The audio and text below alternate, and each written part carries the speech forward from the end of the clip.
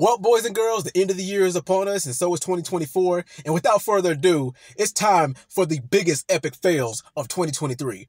Who took the biggest L this year? Here's the nominees. Number 1, Ja Morant. Now, Ja Morant is one of the most talented NBA players of this modern era, and recently he was under fire for brandishing a firearm in public more than once. Now, they say people make mistakes, and I understand that, but if it happens more than once, it's not a damn mistake. It's a choice. And I don't get what the point of him pulling these kind of stunts is anyway. Bro, you have a decade-long NBA career ahead of you. You have a family, and you come from a good family, and you have a daughter to raise. So I don't know why the hell you want to be Ja Rambo all of a sudden. So Ja Morant, get your act together. Other than that, epic fail. Next up, you guys knew this was coming. The submarine incident.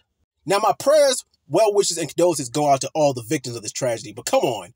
$250,000 a piece just to have a tragedy happen to you. And this situation right here is the epitome of F around and find out. I don't give a damn how much money you got. You don't tempt nature and you don't tempt fate. So, epic fail.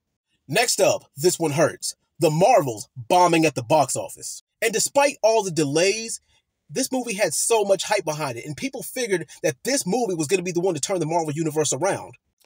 But lo and behold, not only was this movie not the movie to turn the Marvel Universe around, but it's one of the worst received Marvel and superhero movies ever. I guess that phrase rings true. Get woke, go broke. Marvel's epic fail. Next up, oh God, I'm talking about this. This is so bad that it's been on the list for 3 years in a row. The Will and Jada Pinkett Smith saga.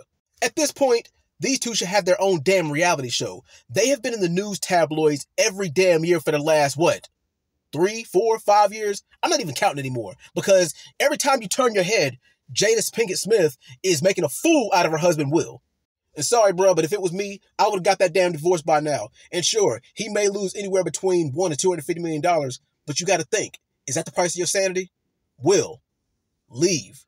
Be smart. Do not let unconditional, undying love be your downfall. And Jada, stop embarrassing your husband. So, epic fail on both parts.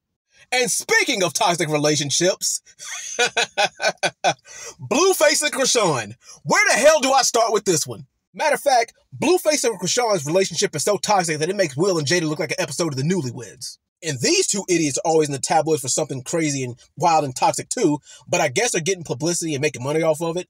But all publicity is not good publicity. But they're either geniuses or they're freaking insane. Or hell, maybe even a combination of both.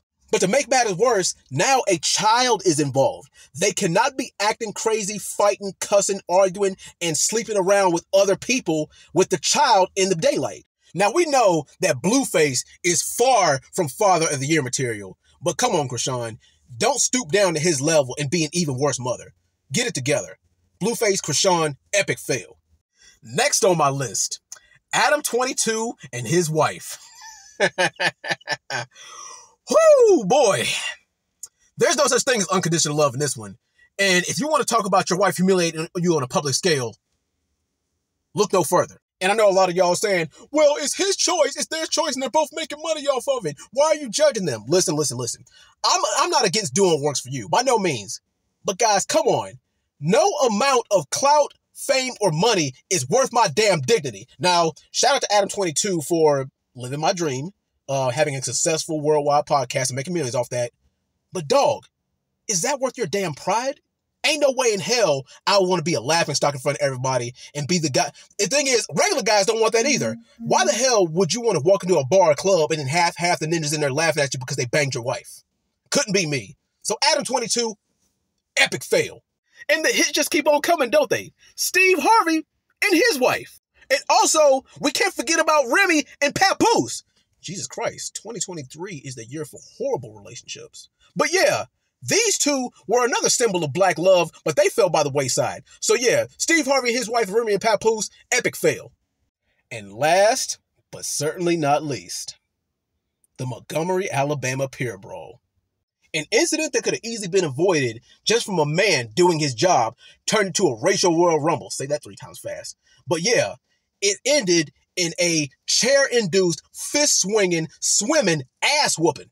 And thank God that the black man did not get charged for simply defending himself. But I don't think anything happened to those idiots either. Also, shout out to the dude for getting the chair involved, because that dude made his entire WWE dreams come true. But yes, that's all the epic fails I got for 2023. Y'all let me know in the comments which ones I left out, or feel free to stitch this video and make a response. Peace out.